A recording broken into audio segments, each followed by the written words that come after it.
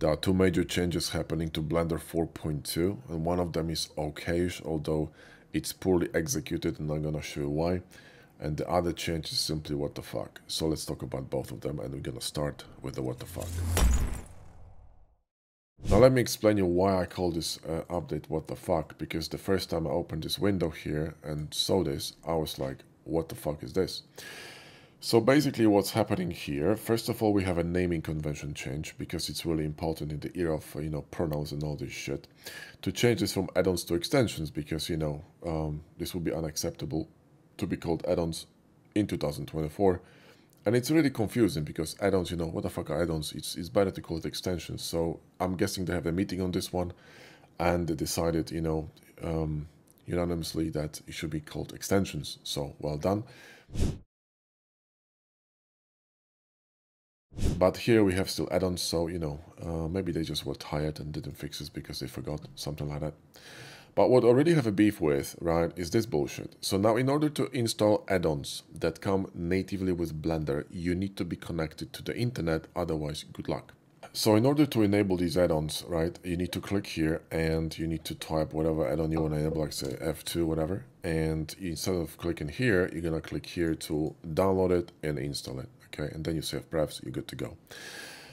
Now, if you want to install external add-ons like Hardops, Boxcutter, add-ons that actually make Blender usable, what you want to do is you want to go to this tiny little triangle that's, almost forgotten, which tells you which direction Blender is headed. And you want to install from disk, okay? And then you install your add-on, save prefs, and you're good to go.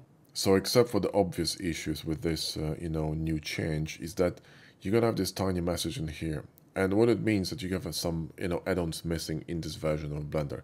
So let's say you got 4.1 installed on your machine, you install 4.2, and you want to copy or sort of, import settings from 4.1 to 4.2 config file. It will import everything except all these add-ons that come with Blender. So all the Blender native add-ons you will have to reinstall manually after connecting to internet. Right.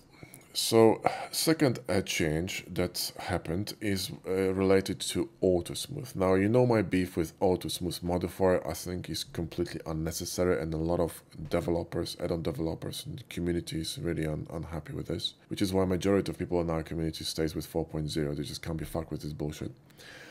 But this change that comes with 4.2 isn't actually a terrible idea, but it's poorly executed, and I'm going to show you why, okay? So this change, what it does is simply, well, there are two changes. One of them is actually really good. So in 4.1, and I'll show you, there's a 4.1, right? If you want to add AutoSmooth to your mesh, you can't just right click and do this, because this does fuck all, okay? This just is broken. So what you want to do is go here, go to this modifier menu, which is, I have a separate beef with this shit, and you add smooth by angle and then ignore sharpness. Peachy. Now the new one actually is a little bit better, because what you can do, you can actually add this modifier through the right click menu. So if I right click here and shade auto smooth, it's gonna actually add the modifier. That's a good thing. So I like that. But the problem I have is with this pin icon here. So now what this pin icon is doing is pinning your modifier in place. Now, if I'm gonna add a bevel here, so I can't fuck with this menu, man. Bevel here, and I'm going to change the size here a little bit, and I'm going to add weighted normals, right? So this one, and I'm gonna, on top of this, gonna add a boolean. So Shift D, and go somewhere here, and I'm gonna remove the bevel, and I can keep these, by the way, and shift click here and control minus, right, to add this modifier. Now I can see if I hide this, okay, that something is wrong with my shading. You see that? It's just fucked up, right? The shading here. Why? Because smooth by angle is underneath weighted normals. This modifier should be at the bottom of the stack. So watch this. I have to untick this fucking thing, move it above, and now I can't pin it back again. So again, pinning is a good idea, but let me pin it back, because if I can pin these two, I can actually lock them in place, and that's a good thing, because I don't want them to move at all. because these two should be at the bottom of a stack. Now, before I'm gonna do this, I need to disable Hardops and Box Cutter, because they will basically sort my modifiers automatically, and I don't want that. So let me just look at the Hardops, and I'm going to disable this, and I'm going to also go with Box Cutter and disable this and save preferences, right? And then I'm gonna add a boolean. So Shift D and move it somewhere here. I'm gonna remove the boolean, the bevel. Okay, there we go. So I'm gonna select them too, and I'm gonna cut this. Watch what happens with my modifier stack, right? It's all fucked up. Do you see what I mean? So my boolean goes at the bottom anyway. So even if my smooth by angle is gonna be pinned, I still have to move bool tool. It's just rubbish, right? So I'm gonna have to move to the top of the stack in order to, you know, first boolean, then bevel, and then run other modifiers.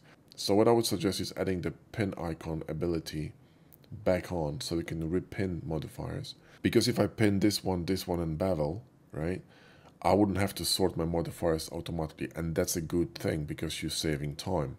So this is a move in the right direction, but again, it needs a bit of, you know, polish in terms of execution, right, and kind of a, you know, concept behind it.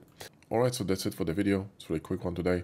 Hope it helps you out, and it solves some, you know, problems that you may be having with these new changes. And you know, I don't know why all these changes are happening. They're not really necessary. I'd prefer them to work on something like, for example, improving booleans or improving mirrors or improving, you know, functionality and kind of ease of use of Blender to make it a bit more streamlined and professional software, rather than, you know, fiddling with stuff that doesn't really make any difference and doesn't move the needle, or actually makes things more cumbersome and adds more work, because that's not what you want to do if you want to optimize your software to become used by professionals. Okay, so anyway, that's it from me. Thanks for watching, and I'll see you in the next one.